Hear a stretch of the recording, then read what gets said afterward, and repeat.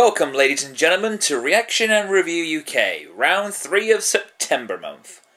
So far, we've hung out with the Goonies, we went looking for the Holy Grail, so what are we up to this time? This time is another personal favourite of mine. We're taking a look at part 1 of Back to the Future. Seriously, I can't think of a single person who doesn't like this movie. But, is it a classic that still holds up? Or has it really phased out over time? Yeah, I apologise for that. So, let's find out. With that in mind, everybody, grab something to drink.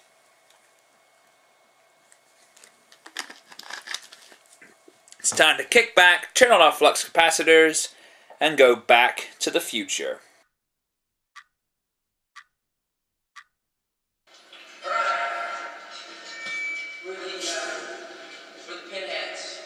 That's funny. I always thought Michael J. Fox had a different band name. Love you too, Emmer.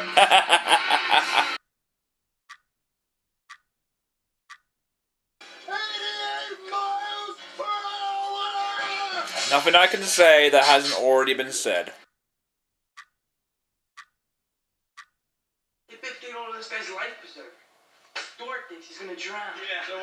Really? Is that what counts as a yobby thug back then? Hey boss, look! Guy's wearing a jacket. That's kind of stupid, isn't it? What are you talking about, butthead? Boss, I'm just saying, he's wearing a jacket. Yeah, a jacket. Shut up, you butthead.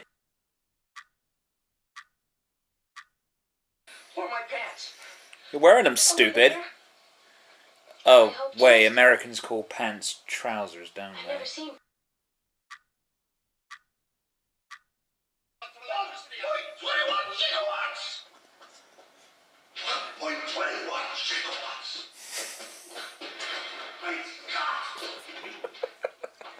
It's Harrison in his senile years.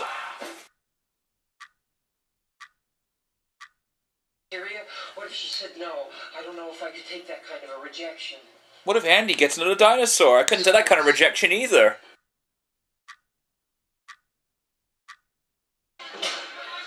Chocolate.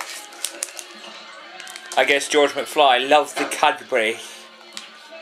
You know who you are.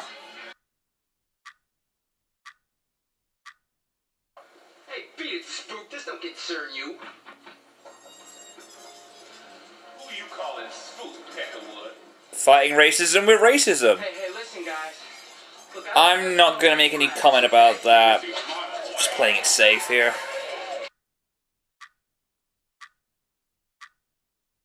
Alright, this is an oldie, but,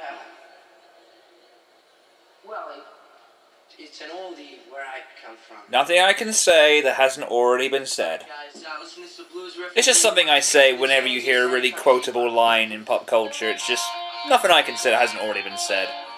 So when I say that, you know what I mean.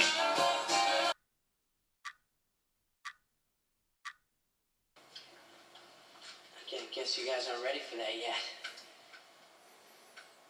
But your kids are gonna love it. However, your grandkids are going to hate it because they're all obsessed with something called Lady Gaga. Yeah, it's as stupid as it sounds. They'll love it, but you're going to fucking hate it. I'm just saying is all.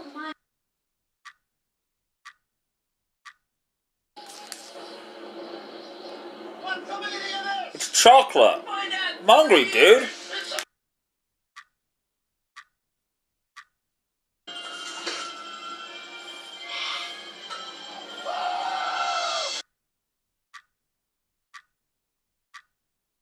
Hey, Doc, we better back up. We don't have enough road to get up to 88. Roads?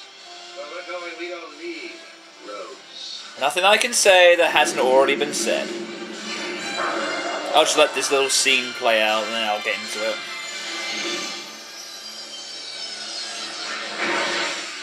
And I better stop it there in case, Warner Music are listening, but... So! That was Back to the Future. Alrighty then, let's get down to this. If you hear a beeping in the sound, my smoke alarm's having its period or something, I don't know. Mr. Garrison, when did I find it to be a sexist statement? Well, I'm sorry, Wendy, I don't trust her to bleed for 5 days and doesn't die. Really shouldn't have said that. Still a stupid movie. I might do that one day, so... Yeah, it's been about 5. I'm getting sidetracked again. Stay focused. Alrighty then, Back to the Future. So if you hear a beeping, it's a smoke alarm. Okay, the story in itself is, they don't write stories like this anymore. And I think it's easy to say that the style this movie has, no one kind of writes these stories in this kind of style. I like the whole, it shows Marty's life, before he goes back in time, and you really kind of feel, sorry for the kid because he has such a shitty life. Then you throw in the whole, time machine complex, and you really get, a sort of a look at what his parents were like, and that was pretty interesting. Let's see, casting, Marty McFly, played by Michael J. Fox. I'm going to refer to them by their character names because it's just easier. Okay. I'm going to wake myself up a little bit. It's the sugar rush. I'm bouncing off the walls right now, I swear to God. But I'm going to try and stay focused. So if I'm bouncing off the walls, I'm just... Okay then. Marty McFly, played by Michael J. Fox. Shut the fuck up. Played by Michael J. Fox. He really nailed it. There was another actor who was supposed to play Marty, but it really wouldn't have worked. The guy they got before, he was okay, but, Michael J. Fox was the guy to play this role. And Marty was just a really likable kid. We could all kind of relate to his situations and his motivations to get his parents together. Pretty amusing. Emmett Brown, the fucking show stealer. It's amazing how a character who gets killed near the beginning of the film can sort of go on to be one of the best characters. And he's just fucking insane. Although I think my second favourite character has to be Biff. Biff, shut the fuck up. Biff is just... I know he's supposed to be the bad guy and you're supposed to hate him, but this guy is so fucking hilarious. And Thomas F. Wilson in himself, though, is a really good actor. And he's also a good voice actor now as well. I know for a fact he did Electro in Spider-Man Shattered Dimensions. Good game, by the way. But anyway, yeah, I really, really love the fuck out of this movie. It's a timely story, but a lot of the nitpicks and complaints I tend to have with the sequels, because Back to the Future kind of has this notorious problem where the first movie, flawless. I really can't say a bad word about Back to the Future, but the problem with the sequels is it tends, shut the fuck up, tends to borrow too much from the first movie. Sometimes there are scenes, almost scene for scene, word for word, taken from the first movie, and it does show a little bit of creative laziness. But I guess, for some people, it's like, oh, cool, they're mirroring that scene. That's kind of, they even kind of lampshade that with older Biff saying there's something awfully familiar about this. But the whole, time travel with a DeLorean, well, I've seen crazier time machines. I've seen, TARDISes, a phone booth, a time-traveling toilet called the TARDIS. Kudos if you get the joke. And it's even a hot tub time machine now, apparently, so shut the fuck up. Time machines can be what we ever want them to be now. But DeLorean's still my favourite. Is there anything I would change to this movie? No, the movie's fine. I really can't have anything but nitpicks.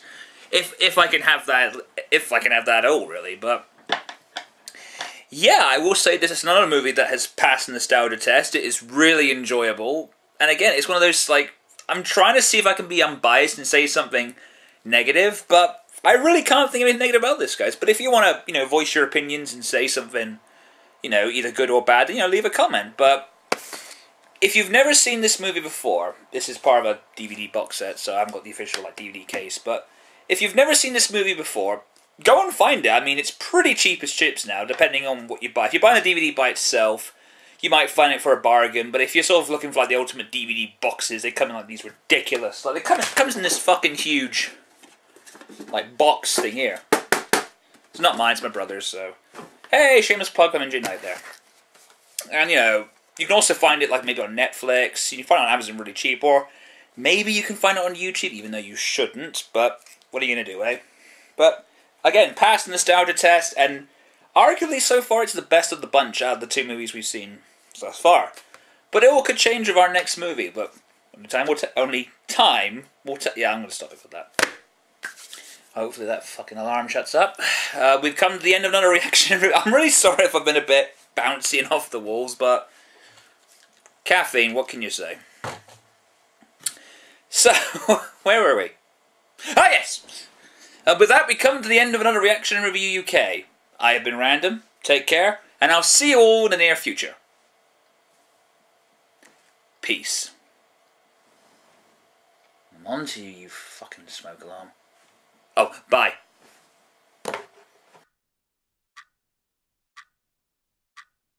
Work hard, Marty! Who? What do you think? The idiots! See? This is what happens when you buy materials from Mitt Romney.